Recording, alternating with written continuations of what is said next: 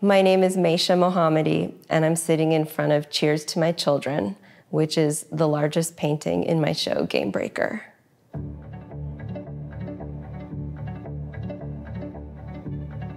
I knew I wanted to make one extra large painting. I ordered the canvas, and it was actually just sitting blank in my studio for about 2 months. I found it pretty intimidating. I almost feel like I had this relationship with that painting before it even became a painting. I'm not sure exactly when I knew the painting would be about my children. I think because it was so daunting to start that large of a painting, it's really the only topic I could paint about. When I start a painting, I need to feel an intense connection to the idea. And obviously I feel so close to my children, it was a very happy beginning. Just knowing that the painting was dedicated to them gave me the confidence to carry me through completion of this painting. I have 2 boys, and they've been so involved in this process of me investing myself in my work, just by being supportive and such a loving presence in my life, that I thought this would be a really wonderful way to honor them and respect them.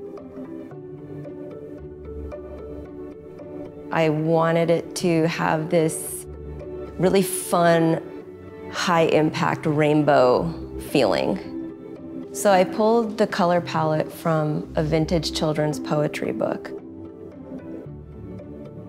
And it shows a beautiful tree with all these rainbow illustrations around the tree. And then when I pulled the colors from that, I realized I wanted a couple of colors that had like a little bit of a darker element. And so I found this old picture of these candies. I don't know if they were Skittles, but something like Skittles. And so I included those as well. Working at this scale definitely changed my approach because I had to use scaffolding for the first time. Because I start the paintings with pencil drawings and I'm really up close to the surface, I had to figure out a way to get really close to the painting, even in areas that were really far away from the ground.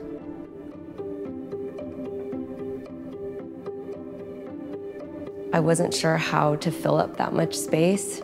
So I picked out a couple of my favorite shapes from previous paintings, and I started with those. As soon as I drew those on the surface, I got the sensation that I wanted something in which, when my children are physically in the gallery approaching the painting, it almost envelops them.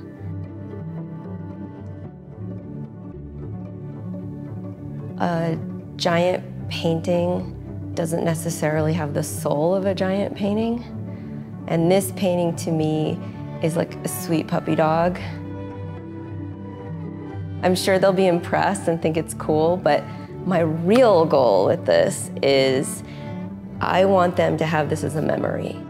Approaching this painting and knowing that they have each other, and no matter what happens, they have the love of our family, of the 4 of us, and nobody can take that memory away.